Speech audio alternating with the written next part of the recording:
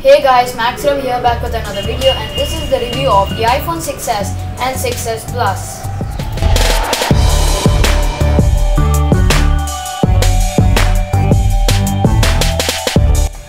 While the 6s comes with a resolution of 1335 by 750 with a 4.7-inch display, the 6s Plus comes with a display of 1080p and 5.5 inches.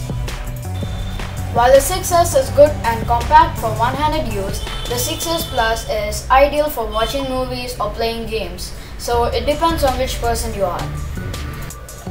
The main key differences between the iPhone 6 and the 6s is speed, and speed is very much improved. It has an A9 processor which gives you iPad-like speed in a dual-core processor, and it has 2 gigs of RAM, which is pretty quick over the 1 gigs of RAM from the iPhone 6. And in gaming, the iPhone 6s is a beast.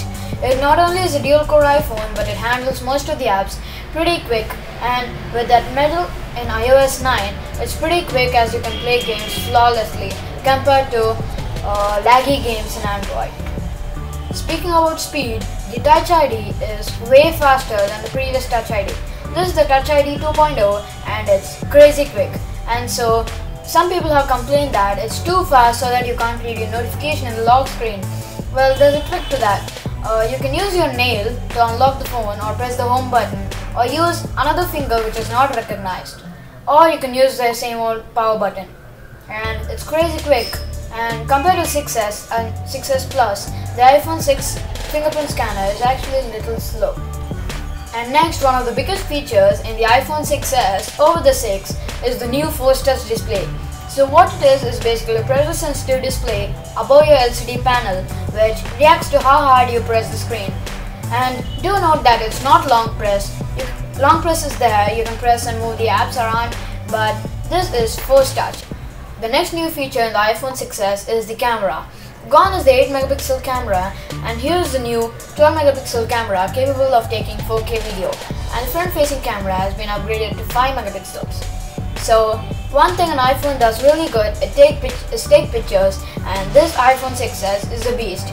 Not only are the pictures clearer and sharper, but you can also record 4K, which lacked in the iPhone 6 with the 8-megapixel camera. The iPhone 6's camera is a beast.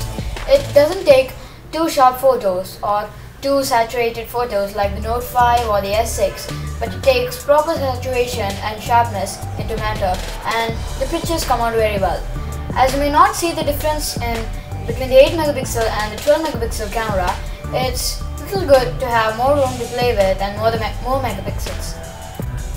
While how the video recording goes, the iPhone 6s is pretty much the clear winner of the iPhone 6. So the iPhone 6s has a 12-megapixel 4K camera which is capable of taking crispy 4K videos. While the iPhone 6 had a 1080p camera, this one has been upgraded to 4K so you can take those crispy videos.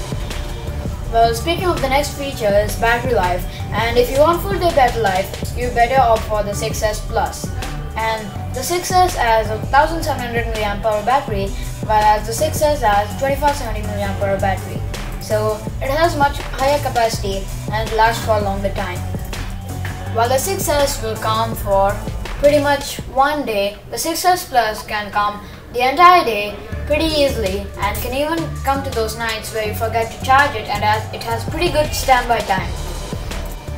Now, one thing which I don't like in the 6s and 6s Plus is it's 2015 and it has 16 gigs of storage as the starting price. So Apple's strategy is that people won't opt for the 16 GB storage and will go to 64 GB, which makes Apple more money.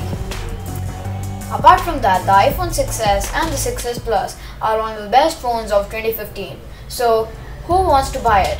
So if you'd like to have compact display and sacrifice battery life and a little bit of resolution, you can opt for the 6s. But if you want an amazing display, better battery life, and you'd not mind if with the bigger display, you can opt for the 6s Plus.